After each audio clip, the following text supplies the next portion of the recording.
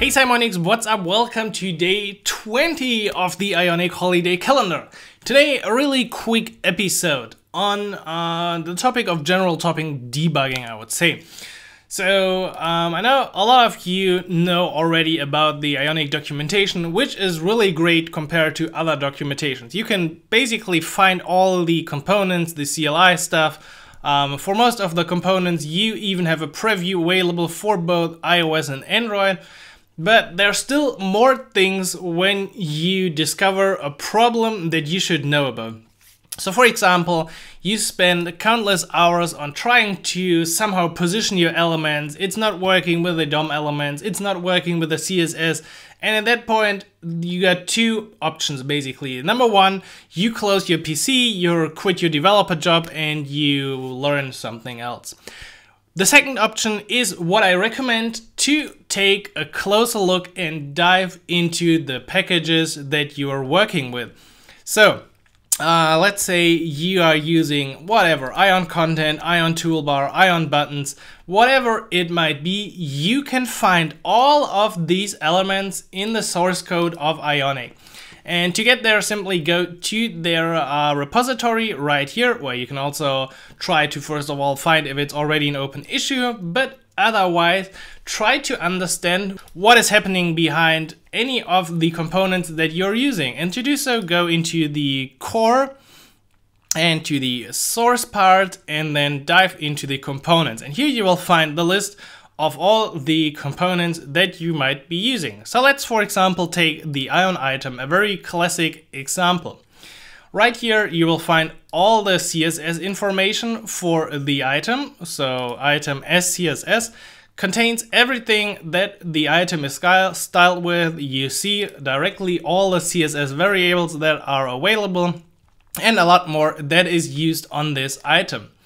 Now, if you want to know how it looks in general, plain web components, you have to dive into the TSX file, which is using stencil under the hood. Of course, all components are built with stencil.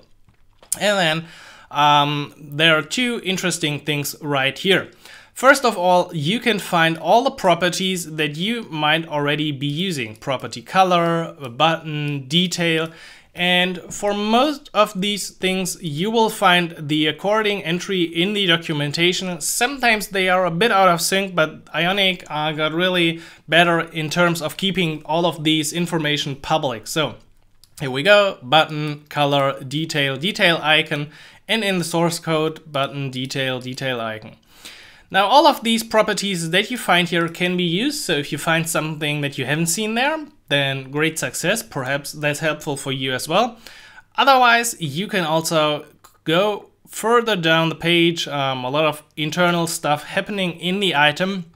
And right here at the return statement, you will then find the actual markup of an Ion item, which is like the closest to the bottom you can get. And in there, you will then find out how and why certain parts of the item look like they look. So you have the start slot, which will be outside of the item inner. Inside the item, here's the main slot of the main content that's in the item. So it will be inside an inner input wrapper. Then we got an end slot, which is actually in the item inner. And then some information if we should show a detail icon. So then you understand why certain input properties work like they do, and in highlight and can activate stuff and more like this. So it is really interesting to see the code behind the things that we're using. So if you have an Ion item button, you don't really think about this a lot, but it can be really helpful to see this tag more like a bit like this, right? So let's go get rid of this. It looks a bit like this. So if we had something for the start slot, it would be displayed here. Then inside we would now have the label.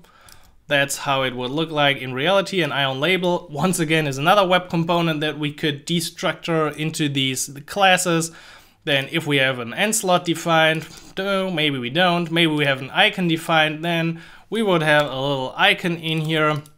And you see Now you can get really a better understanding of why your code might not be working. So it is always worth to check out these components right here in the repository to really find how they are implemented. And also, sometimes you can find little gems in here, like if you go to the utils section and dive into the come on utils, what's wrong with you? Yeah, of course, and then it appears.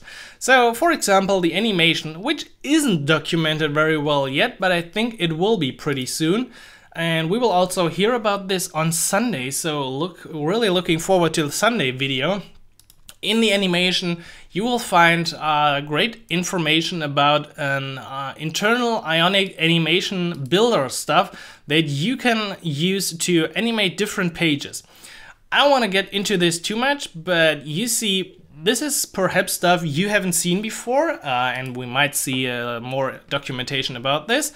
But in here, there are really great sources of knowledge to better understand how Ionic works, especially also the back button. We had this in one of our days, and suddenly you understand why we had to define a priority on the back button in order to get our event used on the back button. So don't just stop here if there is something not explained carefully in the official documentation. I wouldn't say this is the marketing, that's really a developer documentation, but if you're serious about a problem, if you can't find a way to fix this, the only place of truth is the source code that you can find public on GitHub right here. So, I hope you enjoyed this quick adventure into better understanding how Ionic works and how you might be able to fix your problems, even if it doesn't really look like you can find a solution. Tomorrow we will have another episode, and I'm already looking forward to Sunday, so be prepared for some really great stuff over the weekend, and I will catch you tomorrow for a brand new day of the Ionic holiday calendar.